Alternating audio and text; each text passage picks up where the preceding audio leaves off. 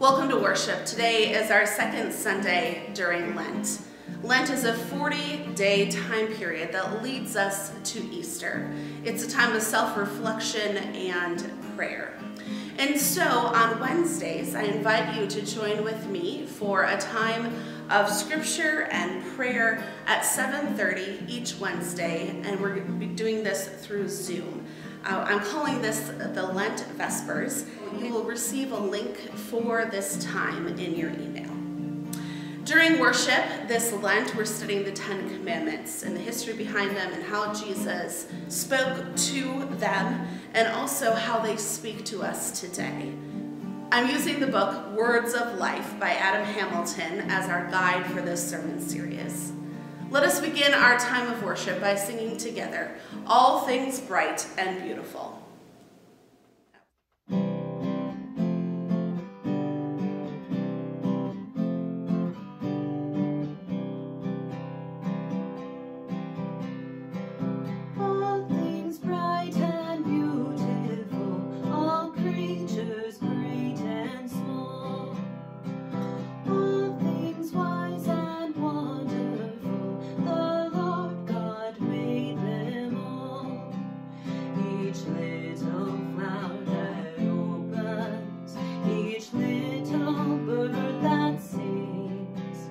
God made their glowing colors and made their tiny wings. All things bright and beautiful, all creatures great and small.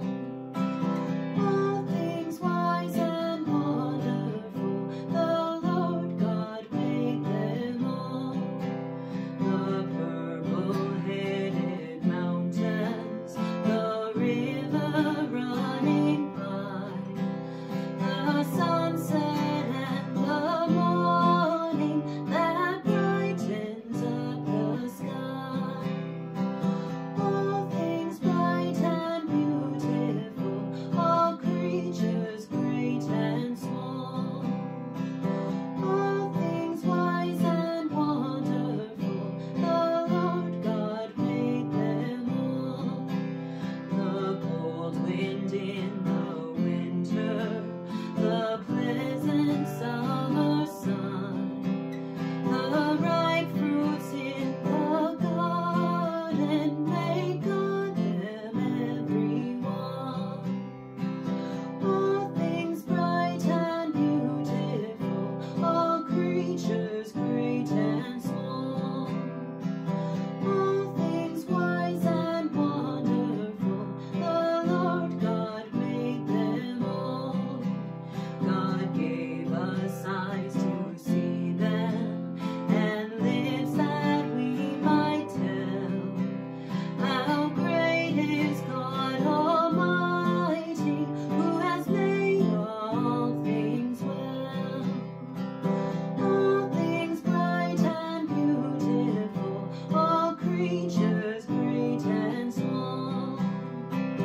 All things wise and wonderful, the Lord God made them all. The Lord God made us all.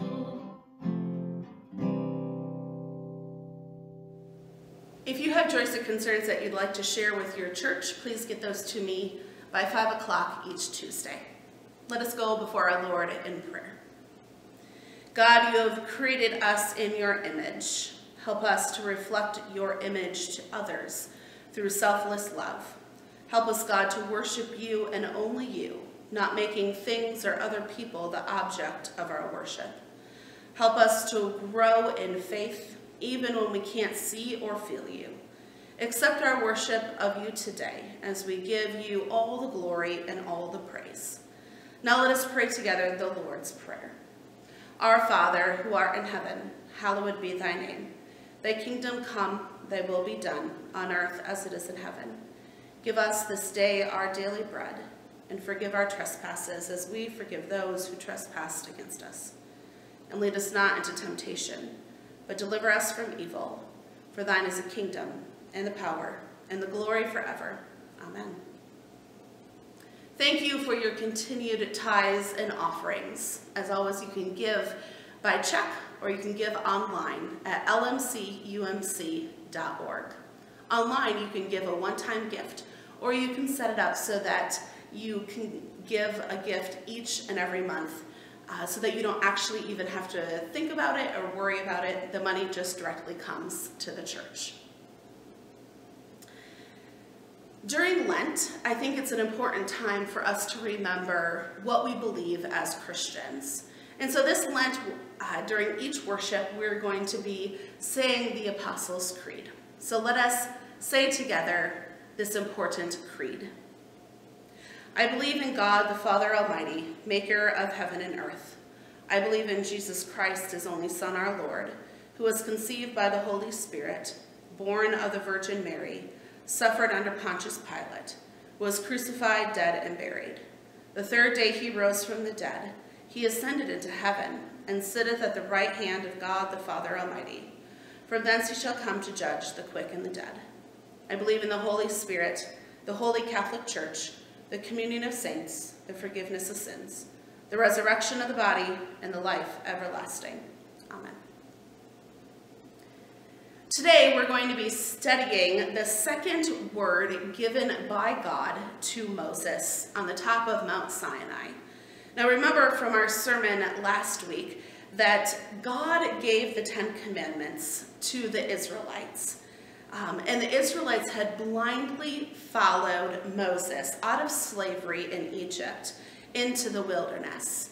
They had only known the life of a slave and the country that worshipped thousands of deities. The Israelite people had forgotten or simply didn't know of God's covenant promise with their ancestor Abraham. And here they are in the wilderness about 3 months after fleeing Egypt. Their guide and their leader is on top of this mountain, and they're terrified as they see smoke and fire, having no idea what was actually going on up on the mountain. So on top of Mount Sinai, God gives Moses the second commandment. We find this in Exodus 20:4 through 5a. Do not make an idol for yourself, no form whatsoever, of anything in the sky above or on the earth below or in the waters under the earth. Do not bow down to them or worship them, because I, the Lord your God, am a passionate God. Now, this commandment prohibits the worship of false idols, but it also prohibits the worshiping of idols that were intended to represent God. Now, the Israelite people were accustomed to seeing the Egyptian deities, their false idols. It was part of the Egyptian religious life. The temples in ancient Egypt still stand today. They were built with one way in and the same way you came out. So just think of a long, straight hallway. And as you walk down this hallway, you first would be in the large outer courtroom. And then the next room you would go to would be the house of the deity. And then the furthest room in was the throne room, or the Holy of Holies. And there, seated or standing, you would find the house of the god or the deity that you had entered. The temple of Ramses II at Abu Simbel was a perfect example from the time of Moses. In the Holies of Holies, Ramses II, along with 3 larger-than-life deities or statues or idols, sit enthroned, waiting for the offerings and the prayers of the worshipers. The pharaoh during this time of history was considered semi-divine in their lifetime, but was considered sacred in their death. The Egyptians believed that these idols actually embodied the deities. The idols made their invisible gods visible. In addition to temple idols, people had small idols in their homes. These household gods are mentioned at least 10 times in the Old Testament, and the practice was common throughout the ancient world. I tell you all of this, how the temples were made and how it looks and the at-home deities, so that we can understand the religious life that the Israelites knew and the context to which God spoke to them the second commandment. After God spoke all the commandments to Moses, he remained on the mountain. So Moses remained on the mountain with God for an additional 40 days. 40 days also is the time period that Jesus was in the wilderness, fasting and praying and listening to God. And it's also the time period, as I said at the very beginning of the worship, for Lent, our time of fasting and praying and waiting and listening to God. During these 40 days, Moses was up with God. The Israelites down around the mountain base became impatient. Exodus 32:1 says this, "The people saw that Moses was taking a long time to come down from the mountain. They gathered around Aaron and said to him, 'Come on, make us gods who can lead us.' As for this man, Moses, who brought us up out of the land of Egypt, we don't have a clue what has happened to him." So Aaron was Moses' brother. The Israelites are stuck with him at the base of the mountain. And so they come to him and they say, "Make us something that represents God, that we can actually see." And he thinks this is a great idea. So he tells them, "Gather the gold rings from the ears of your wives and sons and daughters and bring them to me." And so he takes all the gold and he forms it into a calf. The people then declare, "These are your gods, Israel, who brought you out of the land of Egypt." Take note that Aaron didn't make several images for God. He made one. And this makes clear that the golden calf was supposed to represent God, capital G, God, not multiple gods. Then Aaron built an altar in front of it, and they had a festival to the Lord. But this angered God, and so God sent Moses down the mountain, carrying with him the 2 tablets that had the 10 commandments on it. Moses sees them dancing and carrying on, and in front of this statue, this idol, and he gets so upset that he throws down the 10 commandment tablets, breaking them, and then he goes and he takes the golden calf and throws it in the fire, destroying it. When Moses a little bit later asks his brother Aaron, "Why did you do this?" Aaron said that he was just doing what the people wanted. And also Aaron said that he was sure that the Israelites would indeed follow God and could trust in God if they could actually see God.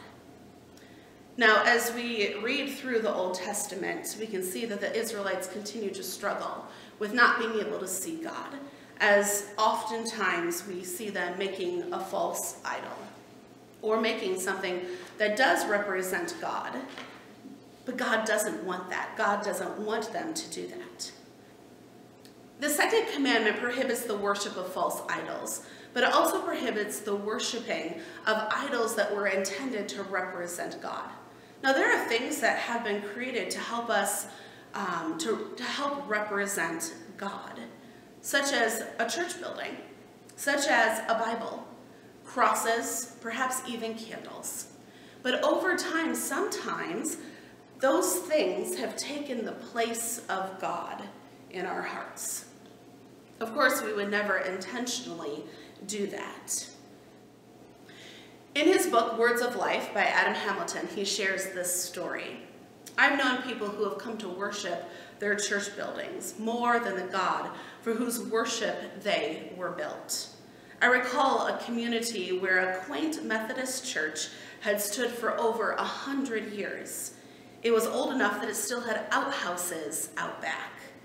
And then an amazing thing happened. The little community became a suburb of a larger community. Thousands of new people came to live there. New neighborhoods sprung up and new schools were built. The bishop of that area suggested that if the church wanted to reach the new people, the new neighbors, that the church should relocate about 3 miles east and create a space, of course with indoor plumbing, and also a place for children. But the congregation said no. The bishop pleaded with them, concerned that there was no church in the area at all, and that the people needed what the church could offer. The bishop even gave them a grant to be able to relocate so it wouldn't cost them hardly anything. But the people refused. Why did they refuse? Because they loved that old building. They had so many wonderful memories in it. And they liked the congregation the size that it was, with their closest friends sitting right next to them in their predictable pews. Perhaps it's too harsh to say that these people had made an idol of their church building and their worshiping community. But I think it helps us see a modern idol Christians sometimes worship. Even, unfortunately, the Bible has served as an idol to some Christians. God, of course, spoke to and through the authors of Scripture. And through them, by the Spirit, God continues to use those words to minister to us and to speak to us today. But sometimes Christians come to love their Bible or specific scriptures that heighten a certain topic more than God. I also know Christians who idolize politicians as if they are God. Jesus also talks a lot about money in Scripture. Jesus says in Matthew 6:24, "You cannot serve God and wealth." Jesus was speaking to first century peasants who struggled with making money an idol. Many people today in the 21st century have made money an idol as well. We know that from the second commandment that we are not to make idols or things that represent God. Yet the Bible does tell us that God made God's image visible in 2 ways. First, God made Jesus. Colossians 1:15 says, "The Son is the image of the invisible God, the one who is first over all creation." In the beginning of the Gospel of John, John says it in 1:14, "And the Word became flesh and lived among us. And we have seen his glory, the glory as of a Father's only Son, full of grace and truth." A little later in John, Jesus says, "The Father and I are one." Jesus, the incarnation of God, came to us in person as a reflection of the image of God. Second, we find the image of God in you and also in me. When we read Genesis 1:27, this seems pretty clear. So God created humankind in God's image. In the image of God, he created them, male and female, he created them. We all have been made in God's image and made to reflect God's glory. We reflect God's glory when we love God with all of our heart and when we love our neighbors. I want to share in conclusion one more story from the book Words of Life. Debbie is a member of the church I serve, writes Adam Hamilton. And she's also a cashier at a nearby grocery store. Not long ago, she told me that she had witnessed a miracle that week. A woman came to her register with a shopping cart full of food, her monthly grocery run. But as Debbie was ringing up the items, she noticed the woman began to set the items, a few items, back in her cart to return to the shelves. When Debbie hit the button, the total button, the bill was $250. Now, I don't know, I'm just interjecting here, I don't know if this woman had a family or if it was just her, but if she had a family and this was just her monthly grocery bill of $250, that's barely anything. For a family of 4, we spend $250 every 2 weeks. So let's just put that into perspective. The woman, getting back to the story, handed Debbie her EBT, which is electronic benefit transfer card, provided by the state of Kansas to assist low-income people. The card indicated that she only had $188 on the card. And as she stood in line, she began to weep and apologizing, and then started pulling things back to put away.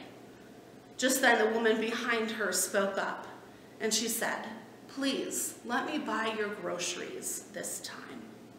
She gave her credit card to Debbie, and she bought $250 worth of groceries for this other woman.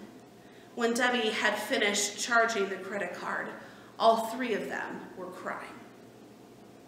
Hamilton goes on to say, "I don't know if the woman who paid for the grocery bill was Christian or Jewish or Muslim or Hindu or Buddhist or an atheist. But what I do know is that in that moment, she reflected the image of God. She didn't know the woman she was helping, but she showed compassion for her and did an act of pure grace." So don't make an idol. If you want to see God, look to Jesus. And don't forget that you were created in the image of God too. When you love your neighbors as yourself, others can see God in you. Amen. Let us close together with our hymn, "Glorify Thy Name."